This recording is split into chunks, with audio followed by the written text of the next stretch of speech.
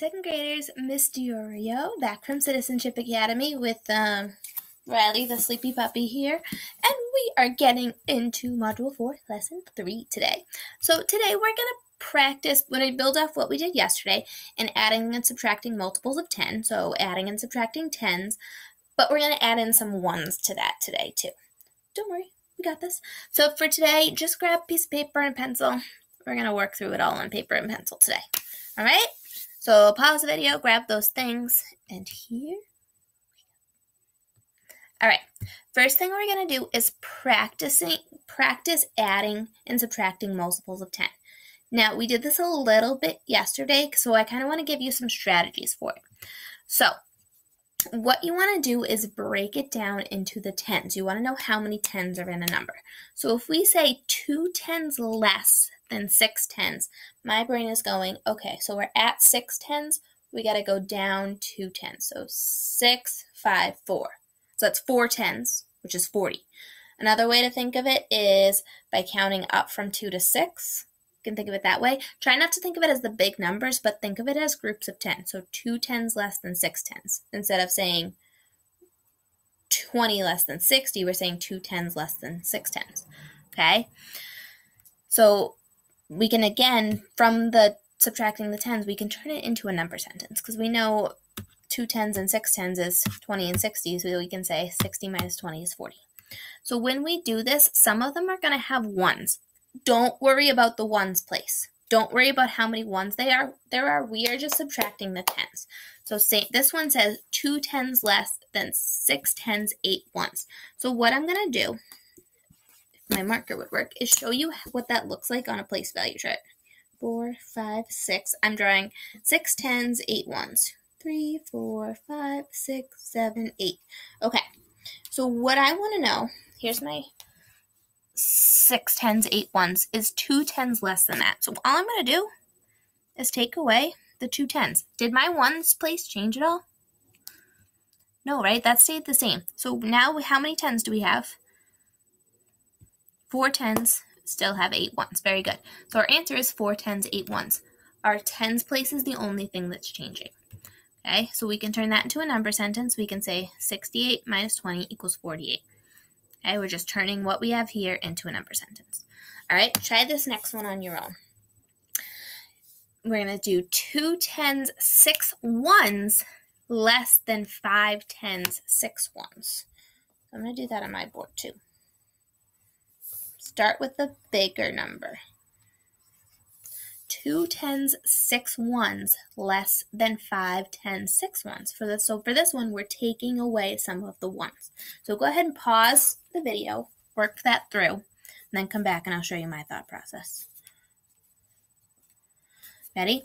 So for this ones, our ones and our tens are changing. So it says 2 tens less. So right here I have 5 tens, 6 ones. So I'm going to take away 2 tens. Easy, right? Because we know, so we had 5, we take away 2, we get 3. All right, so there's 3 tens left. Now we're also taking away 6 ones. I have 6 ones here, so all of these 6 ones are going away. So what am I left with? Just 3 tens, right? And we get 30. Awesome, let's do one more. Try this one on your own and then we'll go over it. 4 tens less than 7 tens, 3 ones. So this one you're only taking the tens away. 3, 4, 5, 6, 7, 3 ones. All right, so work through it on your own, and then I'll go over it. So, starting with the bigger number, I have 7 tens, 3 ones. So it says 4 tens less, so I'm going to take away 1, 2, 3, 4 tens. Another way to think of this is 7 minus 4. And we end up with 3 tens and 3 ones. We didn't touch our ones. They didn't tell us to take any ones away, so we keep our ones the same. We end up with 3 tens, 3 ones, which is what number? 33. Awesome. All right, we're going to skip over these because I want to get into our application problem. So make sure you have paper and pencil for this one. Let's get into it. It says, Terrell put 19 stamps in his book on Monday. On Tuesday, he put 32 stamps. how many stamps did Terrell put in his book on Monday and Tuesday? We're going to talk about this before we solve. I want you to pause the video and talk with someone about what it's asking you and how you can solve. Don't solve it yet. Just pause, turn, and talk. Good. Okay. So he wants to know how many stamps he put in his book on Monday and Tuesday.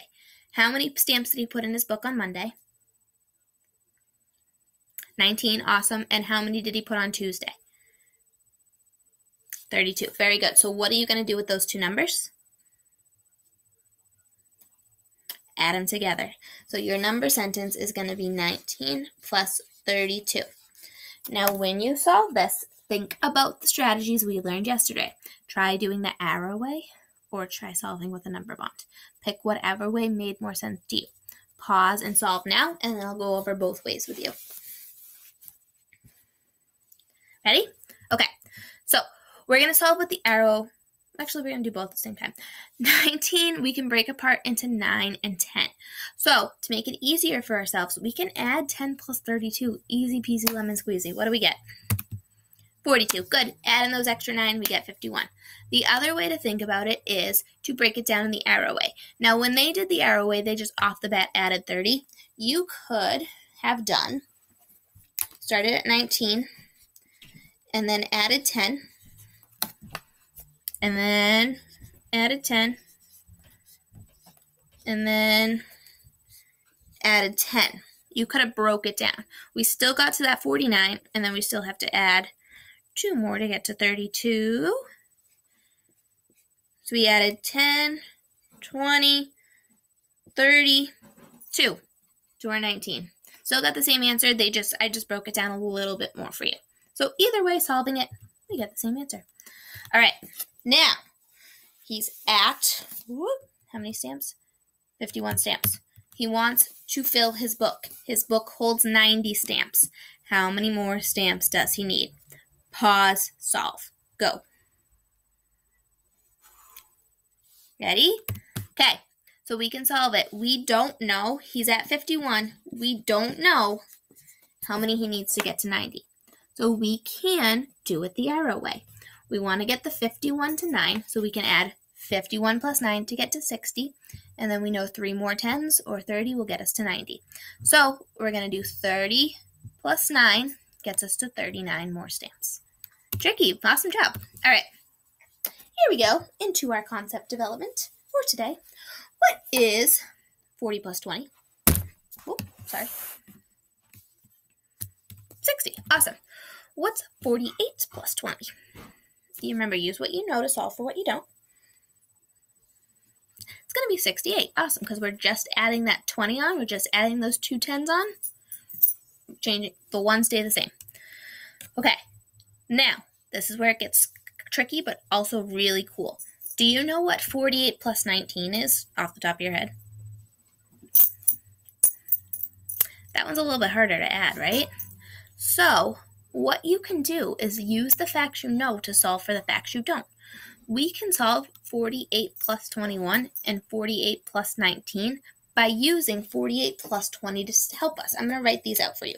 48 plus 20, 48 plus 19, 48 plus 21. What do you notice about these numbers?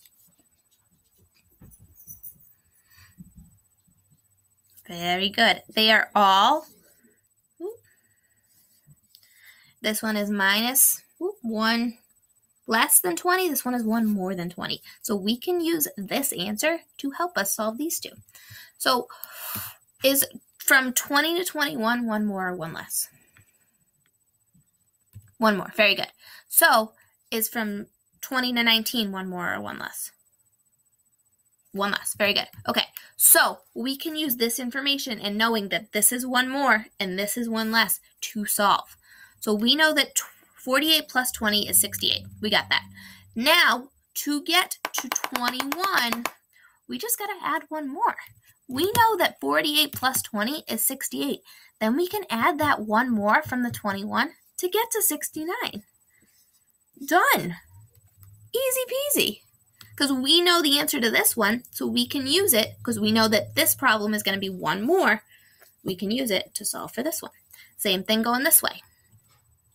So we know that this is one less, so we're just going to take one less away from what we know and get 67. We know this, and we know that this is one less, so we're just going to solve it and get to 67. Take one away. Easy peasy. All right? I want you to write this one on your board. What is 36 plus 50?